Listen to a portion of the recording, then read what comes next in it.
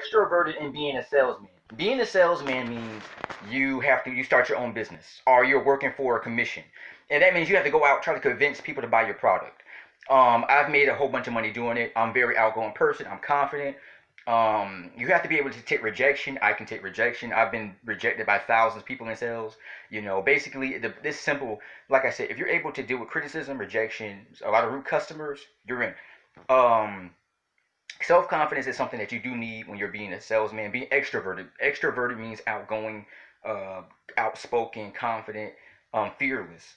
And that's something that you do need when you're in sales because there's going to be a lot of people who are going to be nice to you, friendly to you. They're going to be people who say, I'm going to buy your product. And then there are going to be people who are going to reject you, call it last minute, say, hey, I'm not interested in your product. So you're going to make a few sales. When you first start out, it's going to take weeks. It's going to take months. I'm gonna be honest with you. It's going to take a couple months. It might take maybe 2 or 3 months before you actually start getting comfortable with it, and you're going to get more sales. So don't give up.